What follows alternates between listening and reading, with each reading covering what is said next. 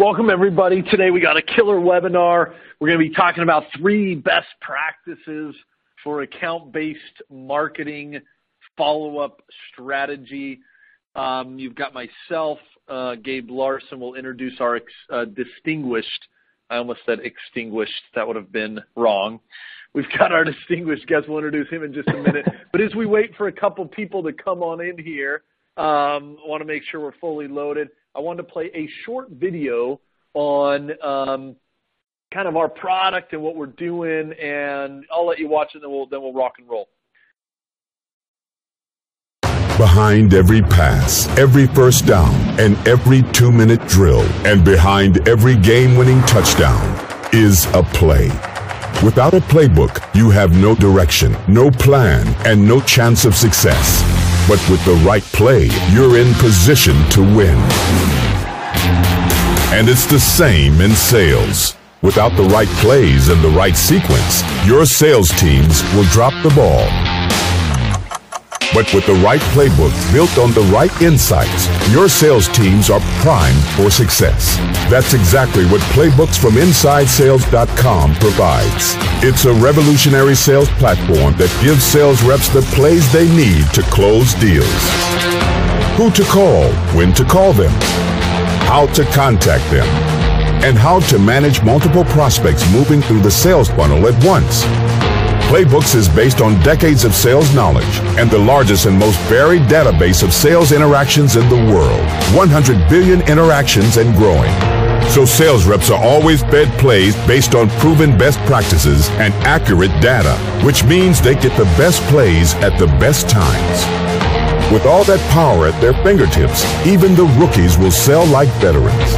And the entire team will perform like all-stars. Playbooks will fuel more contacts, more conversations, and more closed deals. Because with Playbooks, you're always in a position to win.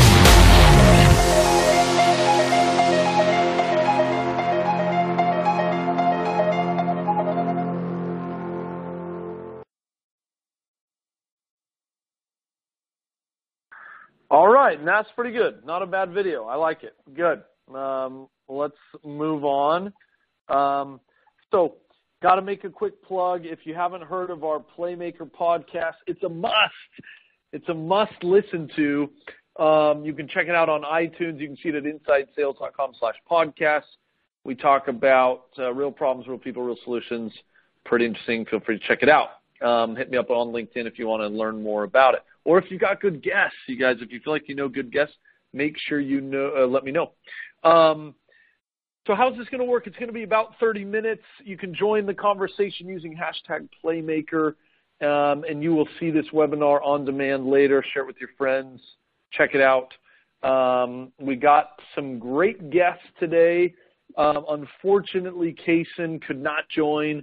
He's on site at a client, was running a little bit behind, so we're going to just have to deal with Phil Wensel, who is the head of our enterprise business development team. Phil, how the heck are you? I'm great. Thanks for having me. Appreciate it. Yeah, no, man. Well, we're excited to get into this. I know you've been a big proponent and a big believer. You've done a lot with these strategies that the marketing team and the sales development team put together. So we'll be interested to get your feedback. Phil, do you want to tell us just a little bit about yourself and what you do at Inside Sales?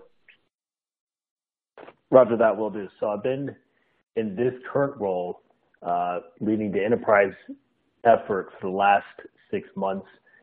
We've had tremendous opportunities to see the Playbooks platform kind of develop right before our eyes. And so I've gotten to know pretty well. Before my time in this role, I was lucky enough to be part of the landing team in our EMEA office in London for the previous 18 months. So I had a similar role where I managed and led business development throughout Western Europe and got some great experience there. So essentially, business development professional, lucky enough to be kind of an international twist there, and I'm here today with Enterprise. So that's it, Phil.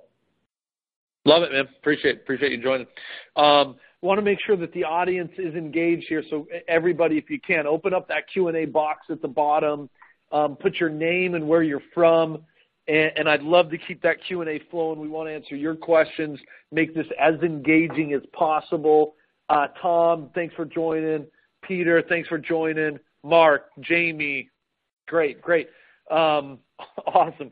Some people I know on here, some people I don't. But again, go ahead and type your name and where you're from. Get used to using that Q&A box because we're going to want you to use it. Yeah, Candace, Jolene, Laura, is it Brendan, Allison, Mike. Whoa. We got a lot coming in. Fantastic. So, guys, we're going to start into the session here. So I want to ask you, how many of you are running an ABM strategy? Give me a yes or a no if you are currently or have run an ABM strategy in the recent past. While you do that, I'm going to jump into this. So this is something that we did. It's actually been, Phil, how long ago was this? This was a year ago. I mean, this is last year now. Yeah. It was 2016, last fall, right? It's almost a year ago. Yep. Yeah, so it's been almost a year. Looks like you got a couple. Steve's not running ABM. Candace, you guys have run some ABM stuff. I've already got a couple people asking me what's the difference between ABM and ABS, because I'm looks like Tom. That's your right. favorite term. I misspoke there, but guys, a lot of similarities, Tom, specifically between account-based sales and account-based marketing. But do know that there are some differences, mainly being that if it's account-based sales, sales runs it. They initiate it. They follow up on it. ABM is obviously run from marketing, and then sales follows up on it. One big difference we often find, and we'll be talking a lot about follow-up today, is that often one of the things lacking in ABM is a good follow-up strategy because marketing and sales don't talk enough. In ABS, you typically have a little more of a defined follow-up strategy. So, Tom, if you want to talk more about that, hit me up on LinkedIn. Would love to kind of debate and discuss some of those pieces. So we ran this ABM campaign, and as Phil said, it was about a year ago, and it was killer, you guys. I mean, the concept was spot on. In the bottom right-hand corner, you see it. So we had this kind of strategy around it where we said don't be blindsided. It was around forecasting and pipeline management. We have a tool called Predictive Pipeline. Helps people get visibility, accessibility into not only their pipeline, but into true predictive forecasting. So we wanted to get the word out because a lot of people just know us for our Cadence tool, our strategic prospecting tool. So we run this campaign, and it was killer, right, Phil? I mean, the idea was to go with footballs, and Steve Young sits on our board. And so what we did is you can see up in the left-hand corner there, we basically got the Inside Sales branded footballs, and we got Steve Young to sign them. Phil, do you remember, it was about, how many did we end up sending out? Was it about 100 I can't remember. I think we've got that on the next slide. Close to 100. I think the goal was 150. Yes, we sent about 150. And again, this is ABM, and you can see some of the other stuff that kind of came with it. It was in a nice box, had a little brochure, real professional. And we had some fantastic results. In fact, I'm going to go to the results now. And Phil, maybe you can just speak briefly to kind of this slide, and then I'll add it. And I want to go back to some of the lessons learned from when we did this campaign. Great. So we took some time to identify some of these targeted accounts, many of which we'd engaged with in the past. Perhaps we had some inbound leads or met them at a trade show. And then there are some other cases where they're literally net new contacts where we were just getting to know these companies. We may had a few friendlies in there. Maybe some employees of ours had worked with these contacts in the past. So there was a lot of different stories to how these accounts came about. And I think that's an overlying, strategy or takeaway that I would always have if I started an ABM campaign is, identifying those specific decision makers is no joke and no easy task. And thankfully in Inside Sales, we do have a predictive platform that helps us hone in our efforts and kind of makes our admin work more efficient. So that's kind of our story behind those 150 accounts. You'll see, the numbers speak for themselves. We had a pretty high percentage of conversion. We had 39 appointments set. amounting to 22%. And then we had a 15x percentage of return on investment regarding pipeline building.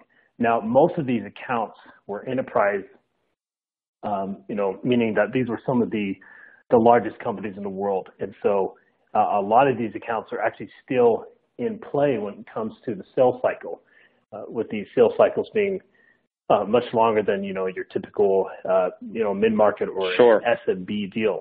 But, so Sure. a lot of these are still in play, but it was a good campaign. Yeah, I love it. 39 of 150. Mike is saying the math is wrong there. Mike, appreciate it. That's a slightly higher percentage, 26%. Who did the math on that? My goodness, fire them. Yeah, we're going conservative there. Thanks, Mike, for that. We were rounding down multiple percentage points. Thanks for that, Mike. That's right. So appreciate the comment. So Lindsay asked a good question here. It's just doubling down on Phil's comment. How do you often think through who should get this type of approach? And Phil, I thought did a good job. Let me just add one point to that, Lindsay. There's always going to be an art and a science here. What the typical approach is in an ABM strategy is marketing says we have budget, and they walk over to the sales team and say, hey, who do you want us to send this to? And then sales will, give them their top 10 accounts or something like that. That's kind of the typical way. Not a huge fan of that, but again, you got to start somewhere. So ideally, in the ideal situation, you'd use a little more analytics behind that. So if you've got an engagement score, if you're figuring out what accounts, ideally, potentially of your top 100 or your top 1,000, are actively engaging with you, this is a great way to then execute a play on those that are already working to find out more about you. So that's one thing people ought to take into consideration. They often don't. Number two is, rather than just subjectively choosing those accounts, it is great, Lindsay, to be able to say, hey, let's use some data or some analytics. We've got what we call our neural score. It goes through and basically looks at all the attributes, right, and says, hey, which accounts are most likely to close, or what are your optimal or target accounts. So you combine engagement score with closability score, then bring in some of that art. You got a way tighter model, and that's kind of the way we approached all of our account-based marketing or account-based sales campaigns. So I think that's an interesting piece there. A couple other questions that have come in. What are you defining as an account? Is that a current customer or a current prospect? Oh, I'm so glad you asked that, Laura, because we're actually just starting now to do some more of these types of campaigns on current customers. And I think you're going to see some really fun stuff there that people don't often do. Most of this is always attributed to prospecting. But we're starting to test some on the customer side, more to come on that a little bit later. But what you are seeing right now, Laura, these are prospects. These accounts are prospecting accounts. Good question. So, Lydia, good question on the ROI. Guys, keep bringing the Q&A. We again want to answer what you want to talk about, not what Phil and I think is important or probably boring in some cases. So ROI on this is a little misleading, Lydia, because, 15x is a big one. This is actually a 15x growth in pipe year over year. So compared to what we were doing the previous quarter, this campaign jumped us an incredible amount just getting people into the pipeline. Now, one of the things you want to be considerate of on all ABM campaigns, and we got a couple people asking a little bit about tracking ROI on, so we got, it looks like it was Beth, and then another person kind of asked a little bit of a question about this. So when you think about ROI, you guys, on ABM, you do want to track it all the way, and this goes for ABM or ABS, all the way through to close, because we are seeing this kind of euphoric effect where basically sometimes you'll send stuff out and people will take the meeting, they'll take it, but then they don't actually move all the way down, the pipeline and end up closing. So we call it a false positive, where it's like, oh my goodness, I got all of this stuff, but I wasn't able to track it all the way down. So do make sure you track it all the way down. So Laura, what are the ROI units, number of contacts, pipeline, weighted value? This was actually just pipeline dollars. This is purely just pipeline dollars, time one versus time two. Good question, Laura. Appreciate it. So A couple of the things, though, that we learned from this that we wanted to kind of say, again, it turned out to be a very effective campaign, this kind of football campaign.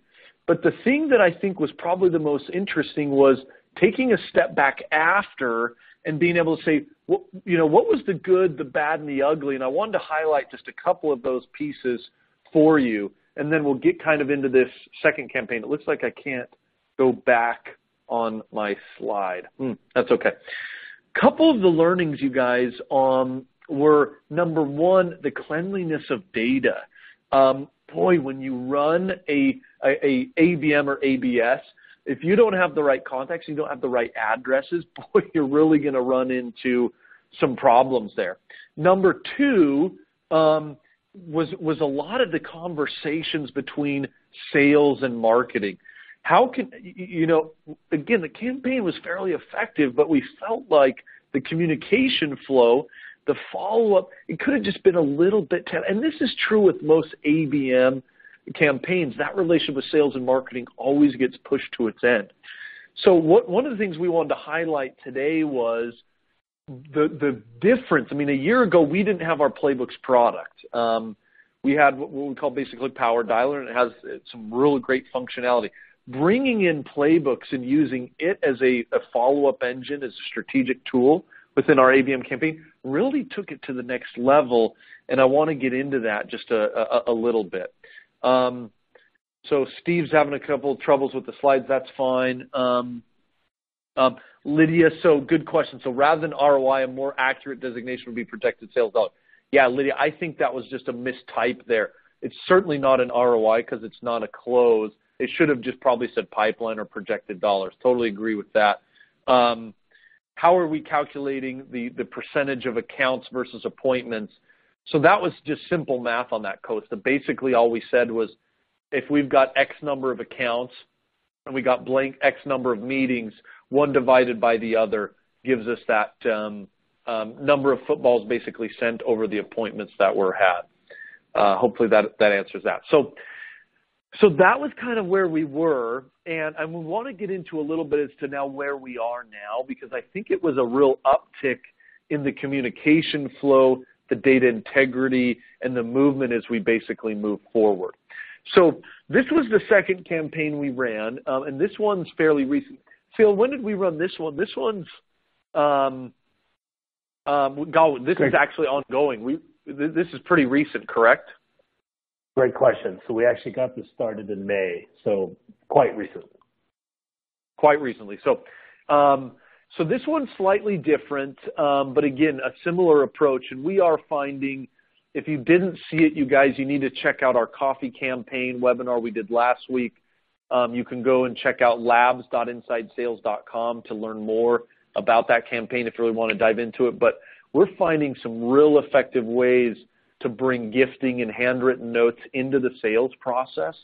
We love when it's sales rep driven. Again, we call that more ABS, account-based sales plays. So we're loving some of the things we see here. So this one specifically is called our poker play. And this one had a lot more sales and marketing alignment.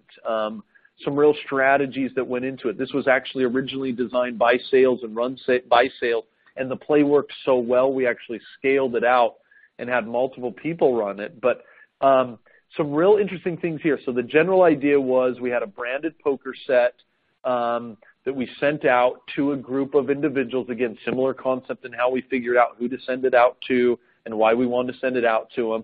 And then we had a follow-up strategy revolved around it to see if we couldn't actually get in the door, get an appointment, and move forward. So, Phil, do you mind touching a little bit more on kind of your involvement in this campaign and kind of what we did, just at a high level? I want to get into details in a minute, but just kind of the design and some of the pieces around this poker play. Great. Yeah, happy to. So, kind of repeating the process of understanding and identifying who we wanted to reach out to. That was obviously an obvious step. The next step naturally was aligning with marketing to make sure that the messaging in each step of the plays was aligned with what we're talking about, what we're about. And finally, a huge perk of the playbook idea for us was, part of our career progression in the business development effort in inside sales had included, the shift between being an inbound rep where you fielded a lot of, marketing produced leads, kind of like one of those high volume type roles where you might be newer to business development, transitioning from that to a more proactive outbound model where these reps were being more proactive rather than reactive. They were account mapping into enterprise accounts and reaching out to Fortune 500 companies, getting in contact with C-level executives and, understanding their needs and creating, business opportunities. So a lot of these new reps were actually new to this type of sales cycle, and playbooks automated so much of that effort. They did not have to really worry about how to manage the cadence when they did the follow-up of these, the follow-up of the ABM launch. So that's kind of high level. No, that's perfect. That's perfect. Why it was so good for us. Yeah, it became interesting, you guys, to be able to have a tool that facilitates that marketing and sales conversation a little bit more. So we wanted to kind of open up the kimono and kind of show you some details around this play and just how it was a little bit tighter, and the tool facilitated some of that tightness. So you can see the strategy that was run. Again, this was basically April, May. You had an AE portion, a BDR portion, and then you had kind of this marketing portion, and there was different pieces that fit into that. But the follow-up strategy was really tight in how people should be managing their role and then structuring more or less of their follow-up. So again, you had emails as part of that, phone calls as part of it, you had some brochures, all focused around, again, not our predictive pipeline product, but around this playbooks product, something that, again, we offer to the market for more strategic prospecting situations. Lydia sends a suggestion, my perception is marketing is overwhelmingly female. You're sending footballs and poker sets. What's the gender split of your prospect? It's an interesting concept. I think what you want to try to do in your market is figure out exactly what Lydia's getting to is what would potentially resonate with your target audience, or what resonates with the people you're sending it to. We're typically sending, Lydia, to answer your question, we're going after the VP and SVP of sales. I don't know the split between female and male on that, but I think it's absolutely important to know your audience. We had one guy I was talking to, you'll appreciate this, Lydia. They actually sent out Omaha steaks, which some of you may be familiar with. It's a kind of a popular meat in Omaha. It's got some brand recognition there. They sent that out to a lot of their prospects.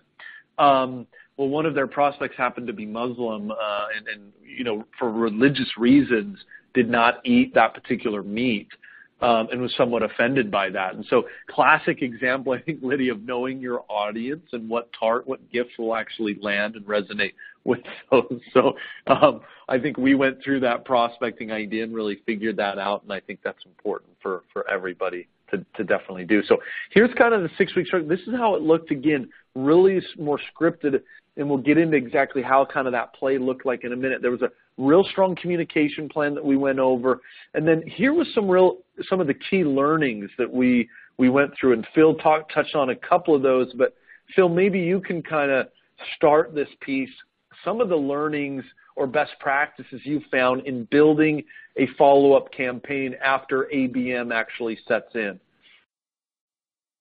Yeah, absolutely. So many of you who are included in this webinar have probably reviewed some of Gabe's cadence studies in the past. And we actually took to heart a lot of these studies ourselves. We understood that the previous campaign that we did in the fall, we were pretty raw. We understood who we wanted to target, but we realized with the combination of the lack of technology and this lack of iteration and testing, we realized that we weren't aggressive enough in following up with the campaign. So fast forward to this year, we weren't, overly aggressive. I guess I'd like to call us pleasantly persistent, but we had a very methodical cadence of when to send out the set, when to give a phone call, what are you going to say in that call? If it's a voicemail, we don't give them word for word. We don't like them to read from scripts, but we give them a high-level overview of some of the messaging that they need to, exemplify. All of the emails were taken care of for them, and then finally, it was really the timing of a lot of these steps that was really important for us, because we had not really tested these plays in the past. Fast forward to this year, we had 7 to 8 months of testing various plays within playbooks, and that helped us get an increased conversion rate in setting appointments and engaging with these target accounts.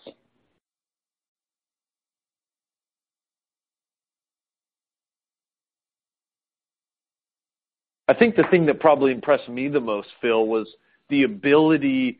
So marketing initiated and actually sent out the poker chips in this case. But as soon as that landed, as soon as that gift landed, a notification was triggered, and somebody, the contact associated, was auto-enrolled so that the play basically started. Like, there wasn't this weird disconnect between, hey, marketing did something, and then, it's been 4 days, why don't you maybe start following up on it? It was a real cool automation, kind of all designed to work together to immediately start doing it once the gift had landed. Can you touch on that for a second? Great point. Yeah, great point. And, I'm glad you brought that up, because, as a result, some of these plays and cadences weren't exactly in sync, and that's great. That's fine. The reps weren't necessarily engaging with the same number of, same stage in the play, simply because, the mail takes a various amounts of time to get to different parts of the country. And it's not as simple as getting the team together and saying, okay, guys, today, and gals, today is XYZ play. It's not that simple. The auto enrollment was crucial because it helped them automate their engagements. And it really was kind of a lifesaver when it came to that.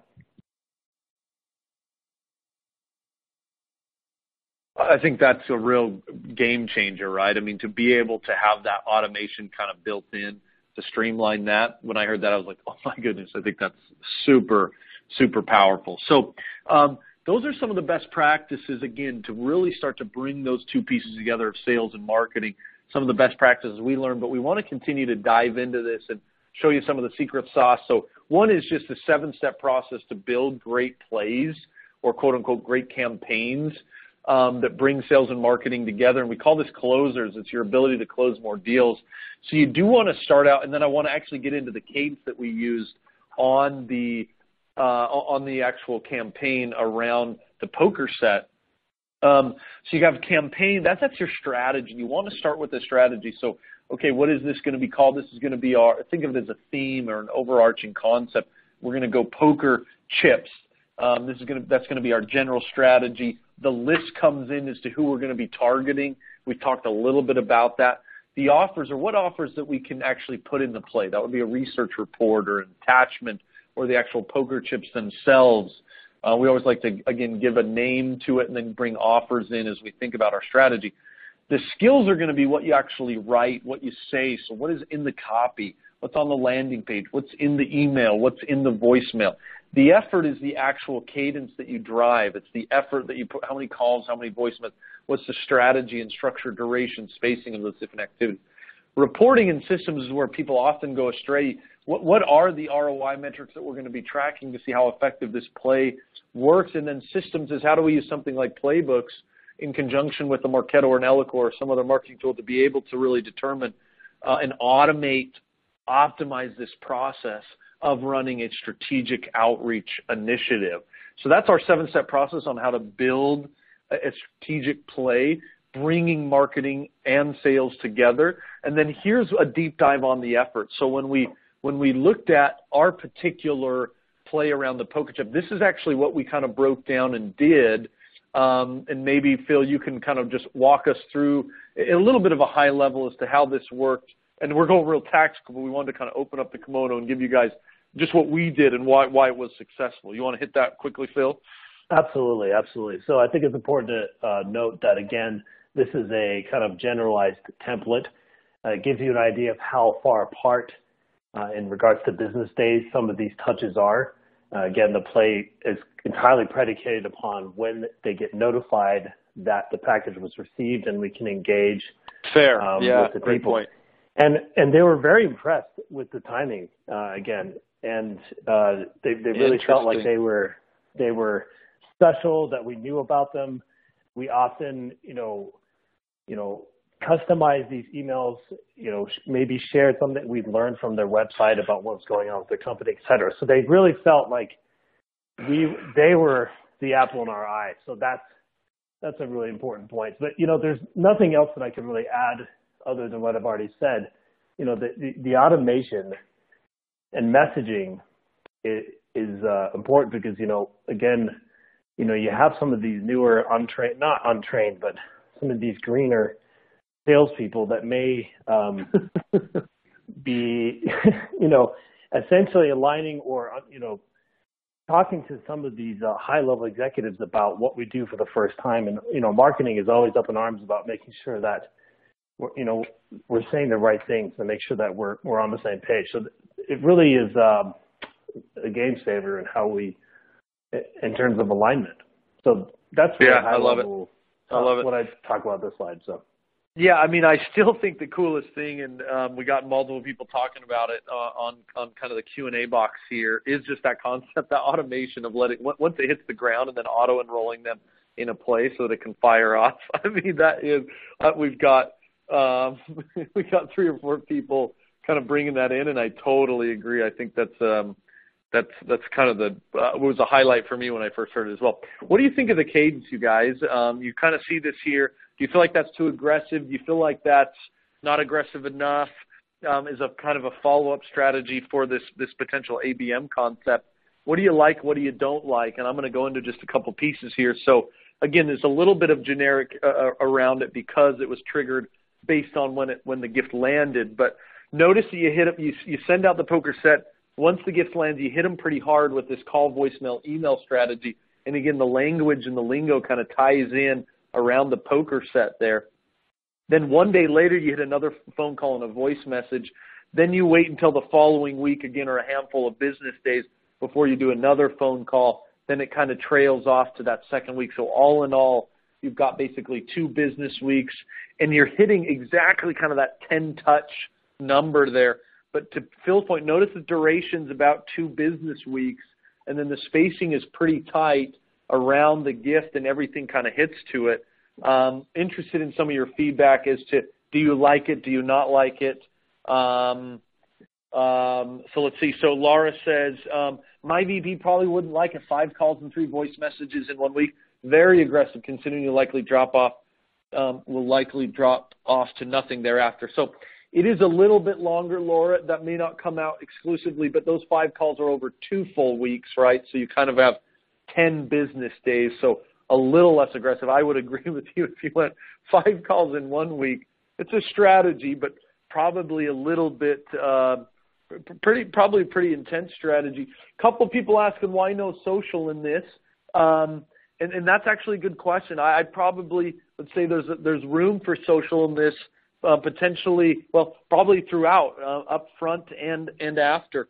So I like that suggestion, and that's probably a good, if not a necessary add there. Oh, go ahead, Phil. Thoughts on that? I could speak to that. That's actually a great point. I appreciate that. So we're actually testing right now, including both LinkedIn profile views or some sort of Twitter engagement as part of the play in future iterations. And I'm not just talking about ABM, but just using this platform in general. And we're really excited to see results because we have seen some positive engagement there. So that's an excellent addition to what we're doing. So yeah, that's a good point. Yeah. So couple other questions. So Stephen says this probably wouldn't work in the oil and gas industry. So Stephen, love to hear why not, or what's the thing that kind of tips it to make it potentially not useful in your world. Costa says, hey, when leaving the voicemails, was your team that tested this saying they wanted an appointment, or was it just general dialogue of the voicemail? Can you speak a little bit to kind of the voicemail strategy, or just the content of that, Phil? Yeah, appreciate that. So we don't want to waste people's time, and we do not set an appointment unless we at least get an understanding initially of some of the sales process and possible needs that they have. We definitely understand that these are the right decision makers, and that's a win. But we still need a little more information as to what they're up to, what their stewardship and ownership is in the business, and whether we can really fill in the gaps. If so, yes, an appointment would be the next step. But initially, it's just to start a dialogue. Yeah. So most of these, Costa, to go a little deeper, most of it was just the great thing about running a play is that everything kind of builds off each other, right? A lot of times with cadence strategies, people just start hunting and pecking. So I'll do a phone call here, a random email here, maybe another email there. None of it connects together. That's the great advantage of using a system like Playbooks. You build a play, everything builds off each other. So the emails connect with the GIF, the voicemails connect with the emails, which connect with the GIFs, and you kind of get this nice educational, almost nurturing strategy that goes throughout it. So Stephen said, I make about 30 to 35 calls a day, sending poker sets to all my potential clients in hopes to set a meeting. Sounds rather expensive and time-consuming. Great question. So, Costa, I'm glad that worked out for you. So, Stephen, yeah, guys, this is a big debate, right? And Stephen, you nailed it. As being a sales rep, we're kind of talking about an account-based marketing play with a strategic sales follow-up. That's kind of the use case we're talking about, and it's a very interesting problem that we're solving specifically with a technology tool to bring these two people together, meaning sales and marketing, when they typically just never do. Your use case, though, Stephen, being a sales rep and wanting to run an ABS strategy, you're right. You got to probably think of it slightly different. So we talked about in our last webinar, there's multiple levels of high-impact mailers, and this is the sixth pillar of a cadence. And I'm telling you, it's coming on fast. And I say 6 pillars of cadence, again, voicemail, email, social, etc. High-impact mailers is one that's coming on so fast, especially in certain industry. But you've got to find that cost or ROI balance. So, Stephen, one of the things you're going to want to potentially try is don't go to branded poker sets. That's like level 4. That's costly. What you may want to try is just a handwritten note, and there's some automated tools. You can hit me up after. I can give you some of those. We have some partnerships going with them. That's pretty cheap. That's looking at $1 a card, maybe $2 a card, something that's very effective, can go out to some of your prospects. It's not $80 or $100, but you can use it in more of a transactional model and hit a lot of your accounts. So it's something to consider, but you're right. It's always going to be more expensive than an email, but again, something you may want to test. Do you have experience with offering gift following a meeting versus just sending one out up front? So yeah, Stephen, make sure you hit me up. Let's have that conversation. Hit me up on LinkedIn after, and let's take that dialogue offline around some of the vendors and some of the ways you can do it, because I do think it's something you're going to want to test, and there's cheaper ways to do it.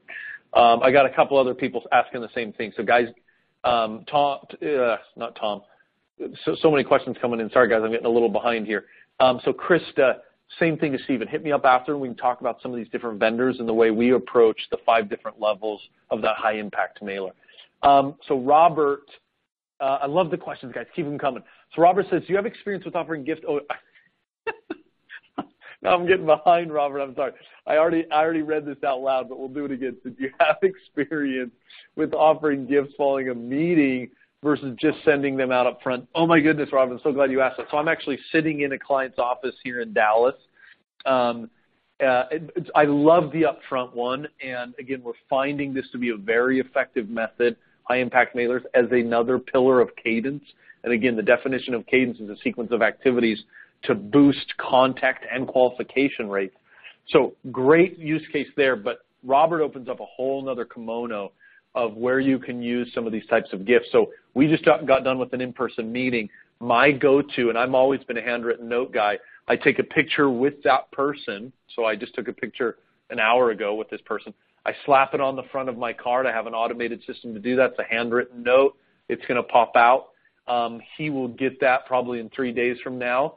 And you wouldn't believe how much more that tightens that relationship. I've often gone back into clients, and they have that picture of me and them standing on their desk. So I love that use case. The problem is it's a little harder to track to ROI.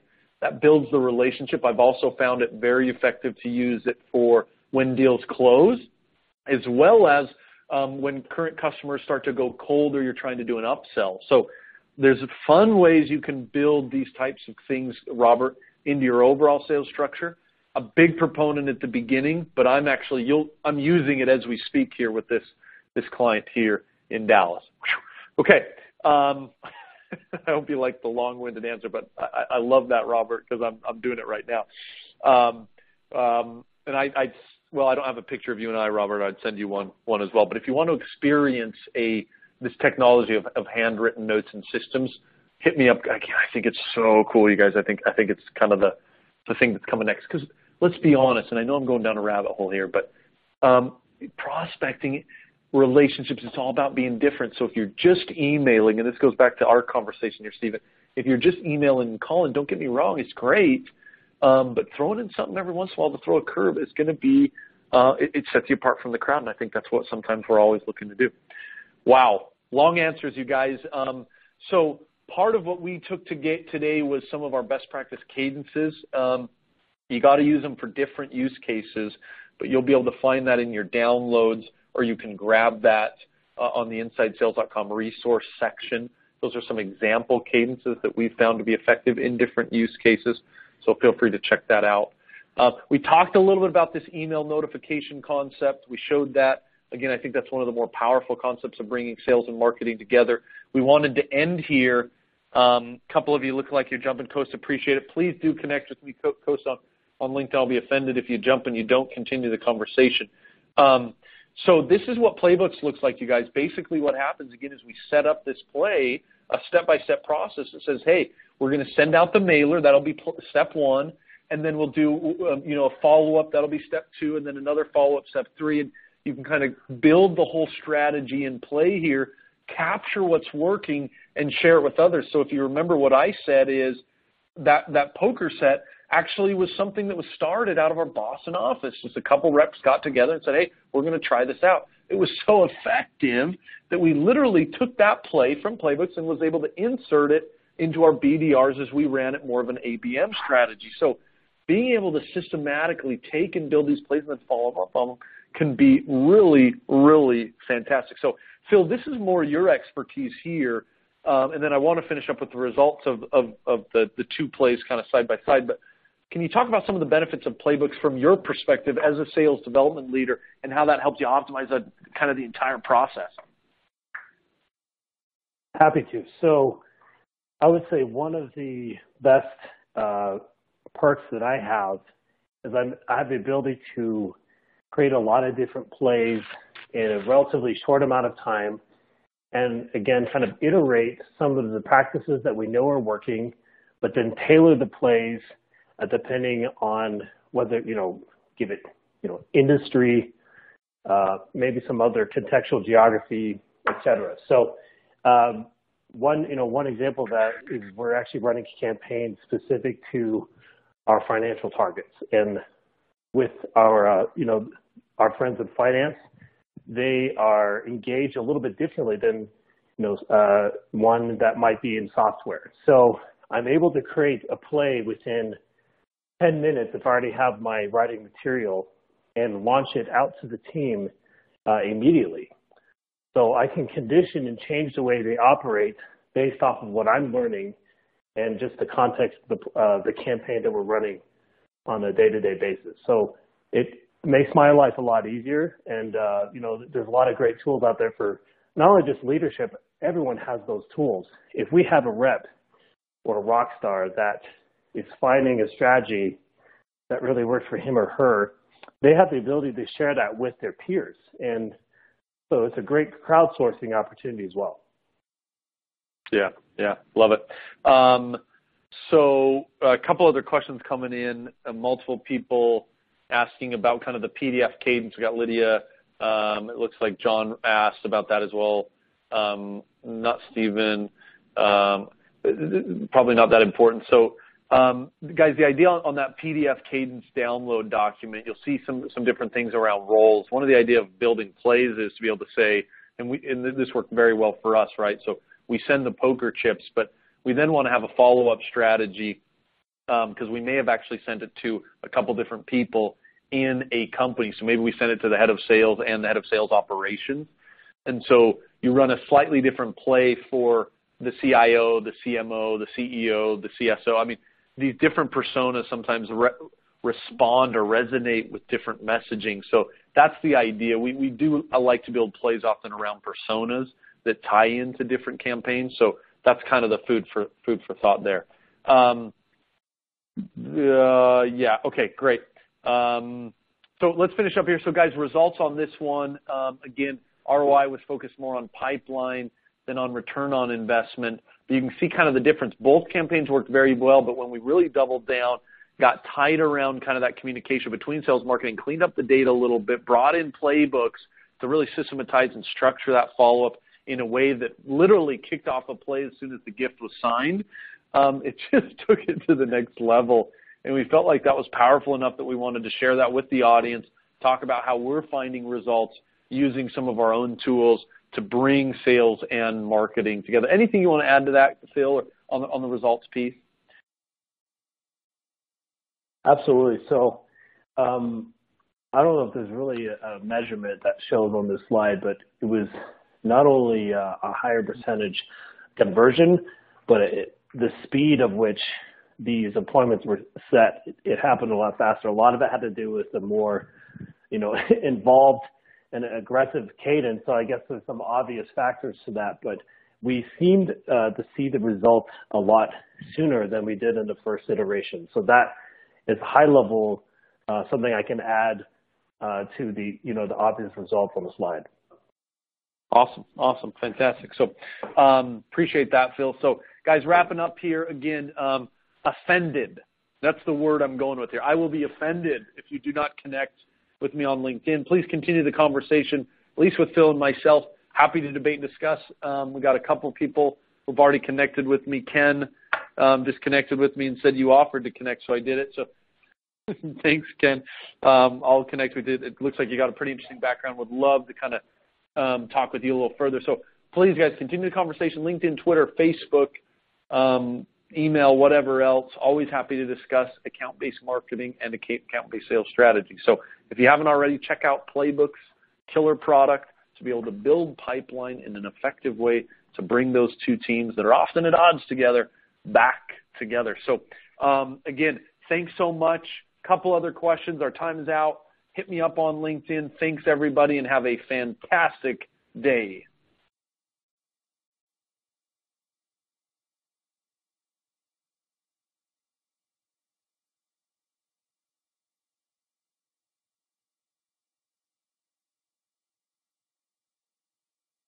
Welcome, everybody. Today we got a killer webinar. We're going to be talking about 3 best practices for account-based marketing follow-up strategy.